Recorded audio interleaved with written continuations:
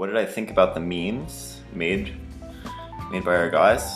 I think memes are a very important political tool that not a lot of people understand yet.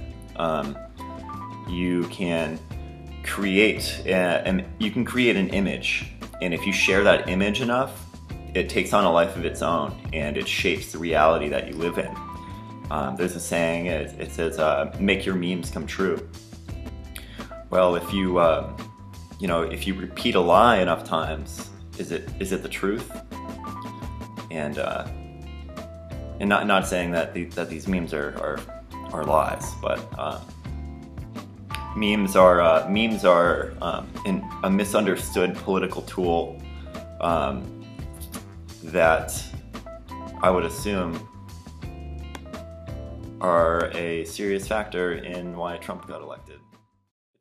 It's funny. It's funny that the stream started out as this anti-Trump political rally, and the whole premise of it was that they believe that Donald Trump is dividing everybody, but in reality, it really brought a lot of people together, and I personally made a lot of friends and a lot of relationships that'll last the rest of my life.